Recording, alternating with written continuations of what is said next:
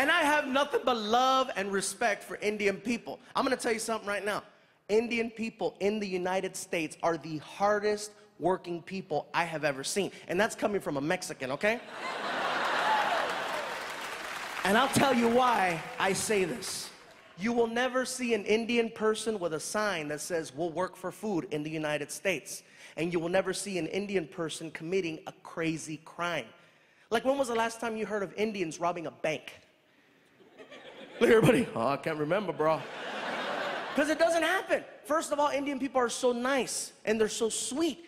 I can't see it. You know, you're gonna rob a bank, you need authority. You need to come in there guns blazing. I said, get your ass on the ground now! I can't imagine. Would you please take the money? Why are you laughing? I am talking to you. Forget this. I'm out of here. I don't need this. He gets in the car. His partner's waiting for him. Did you get the money? They would not give me the money. Did you show them the gun? I showed them the gun. We better leave. They're going to call the police. They're still laughing.